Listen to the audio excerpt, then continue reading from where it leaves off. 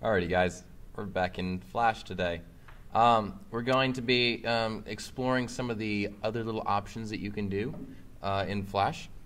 Today we're going to start off by enabling a grid. So we're going to go up here to View, you're going to go down to Grid and click Show Grid.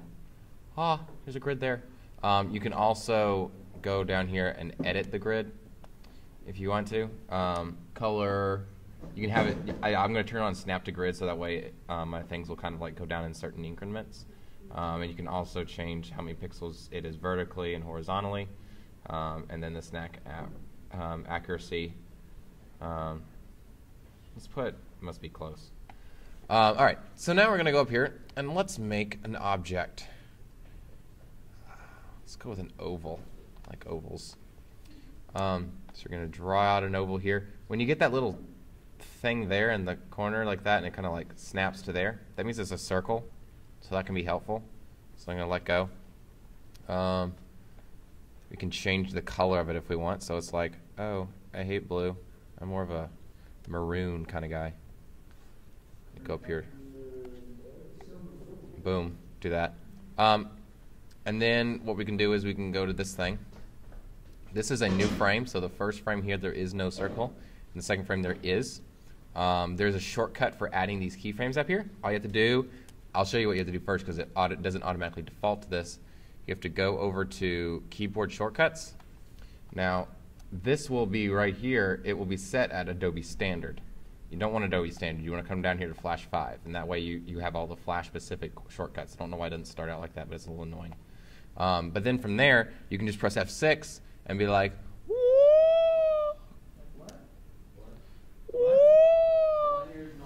okay, and so now we have a bunch of keyframes here. So let's go to the third one here and move this bad boy down slightly. Then go over another one. And see how it shows me where it was before? That way I can know kind of how much I'm moving it.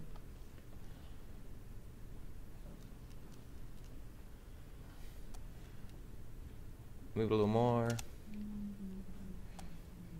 Wow.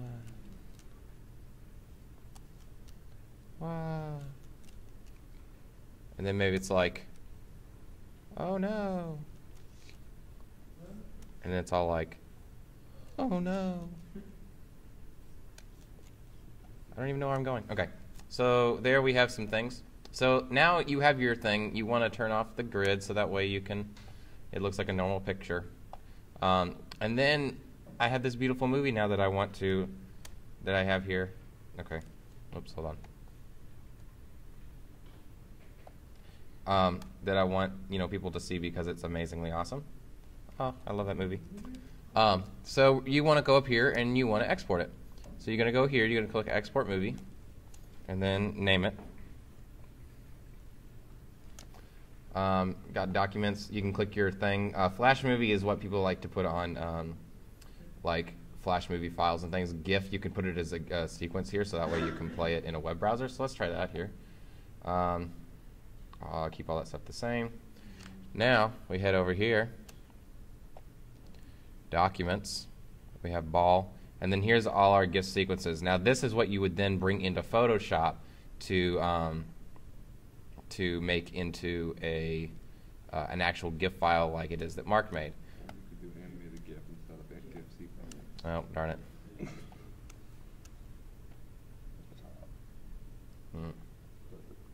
That's what we want.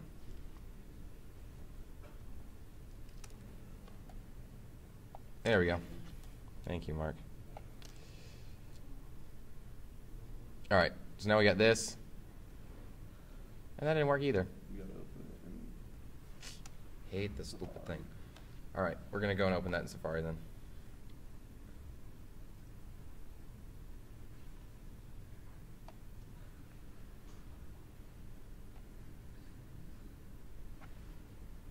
Oh, yeah.